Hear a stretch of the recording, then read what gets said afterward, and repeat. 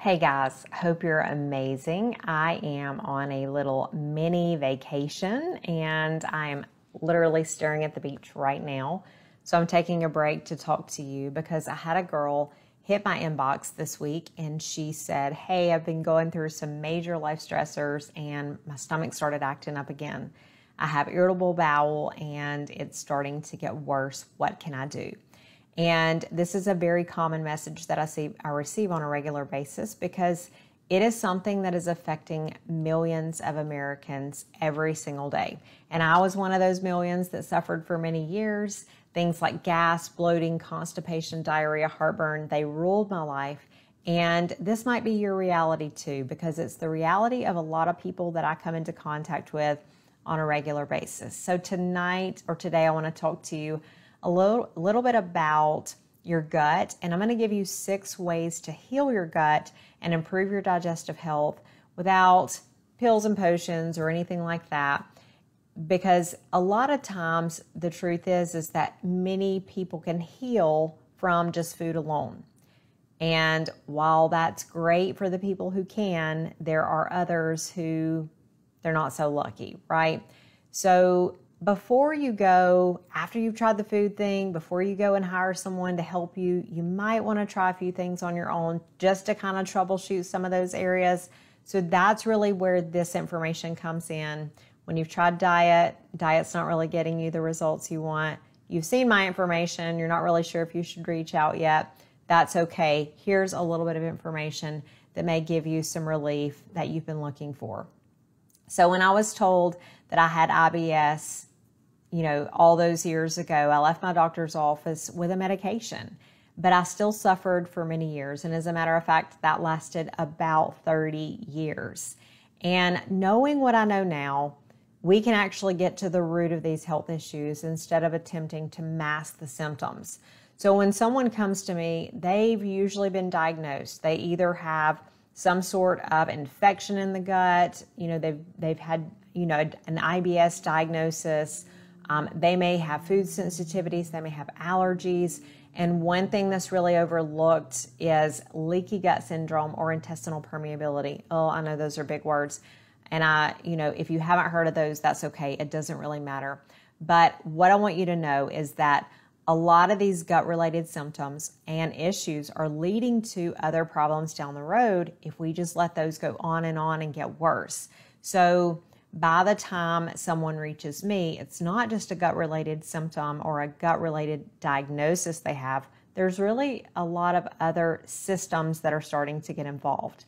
And digestion really starts with the food that we consume on a regular basis. Now, we need that food to give us the vitamins, the minerals, and the amino acids that we need every day to function properly. And if we're getting those things, then we're probably doing really good. A lot of times, though, there's a lot of packaged foods in our diets, processed foods, and these foods really break down our digestive system and they cause poor health. So if you're one of those, you've tried to remove some of these processed foods, you've really brought in some whole foods, things just really aren't giving you the results that you're looking for, then here are 6 things that you can do to kind of add to that. Number 1, if you're taking a lot of anti-inflammatories, if you're taking Tylenol, if you're taking things like that over the counter for like pain relief, you want to slow down on those, and you want to do that because they are thinning the lining of your gut. And they will cause additional disease processes down the road.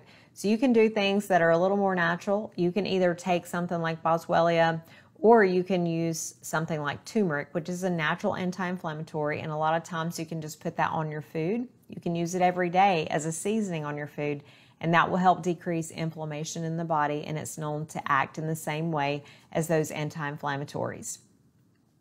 Number 2, you do not want to be relying on antacids.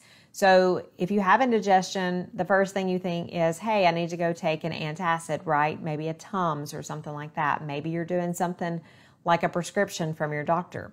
And what happens is these things may work short term, but they are making things worse down the road.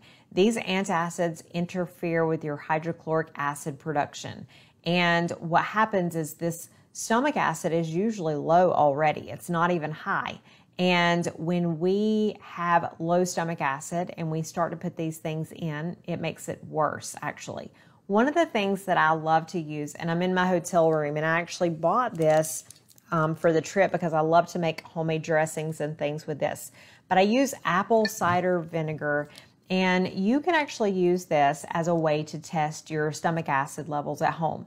So if you have regular indigestion after meals, you can simply take like a tablespoon of this apple cider vinegar about 20 minutes before your meal. And if it helps improve your stomach after your meal's over and you're digesting a little bit easier, you don't really have the indigestion that you normally do, then that could mean that you are actually helping with that low stomach acid.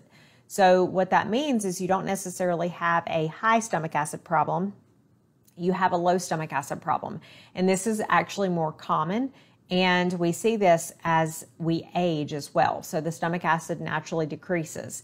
Now, I teach my clients a way to self-test on a regular basis so that once they've finished a complete gut restoration program, they can bring this in and they don't have to worry about dealing with low stomach acid anymore. They can really take care of that, on a regular basis just to make sure. But apple cider vinegar is a great way for you to do that and just kind of test those levels if you haven't ever used it before. And number 3, the third way you really want to work on your gut health or, kind of an outlier is reducing your stress. So stress weakens your intestinal lining, but not only that, it impacts almost every organ system of your body. And studies are showing this over and over again. So my clients, they come in and they complain of digestive issues and they are getting worse during high stress time. So think about that message I just got earlier in my inbox, right? What can I do? I'm under a lot of stress and my digestive issues are, at a peak. Well, the truth is that we can calm the nervous system. And one of my favorite ways to do this is by using castor oil packs.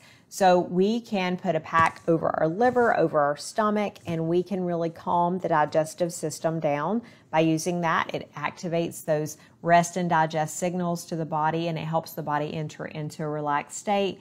And it helps with things like constipation, and it helps just regulate those bowel movements if that's one of your issues as well.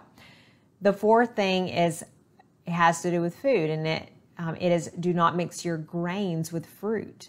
So when you combine grains and fruit, say your first meal of the day is oatmeal with some fruit in it, these things are actually causing fermentation in the gut. It leads to gas, it leads to bloating, it leads to blood sugar imbalance, all these different things. So if you have a weakened gut lining, then you are asking for trouble if you're mixing these types of foods together because you're causing more overgrowth of bacteria, and that's the reason that you're getting a lot of this gas and bloating. So the fifth thing is eat your fresh fiber first. So when you look at your plate, you may want to put some raw vegetables on there. And these raw vegetables, like if you have a salad before your meal, this raw vegetables and chewing those foods and breaking those foods down, they create those really good digestive enzymes in your mouth. And when you're swallowing, you're going to help prepare your body to help break down a lot of those heavier foods like those meat proteins. So the next time that you look at your plate, choose those fresh fiber vegetables first to help you really prepare your body to digest those heavier foods. And then number 6 is you want to invest in the right tests. So I'm known for giving lab tests, right? I'm known for helping people get to the root of their health issues by using some of those advanced labs. And I do this when it's necessary. And a lot of my clients come to me and they say, hey, I want to do some of those lab tests. Well, the thing I want to let you know here is that all lab tests are not created equal. Sometimes clients will come to me and they'll have lab tests already in their hand and they'll say, hey, I had this lab test done. I found it online. Here you go. Here's my results. Now interpret the test. Well, great job. I'm glad that you did that. But the truth is that these tests are not created equal.